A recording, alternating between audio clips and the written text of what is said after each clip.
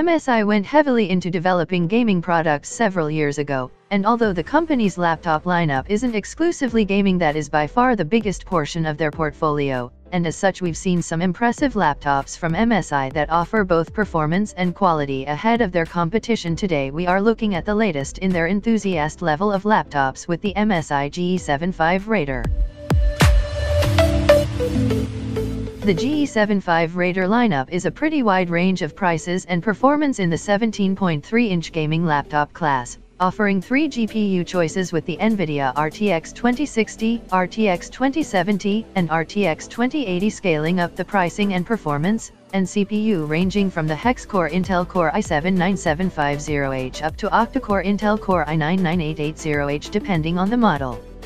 MSI offers up to 64 GB of DDR4 RAM and 2 TB NVMe storage as well. Although the resolution is just 1920x1080, the refresh rate is 144 Hz.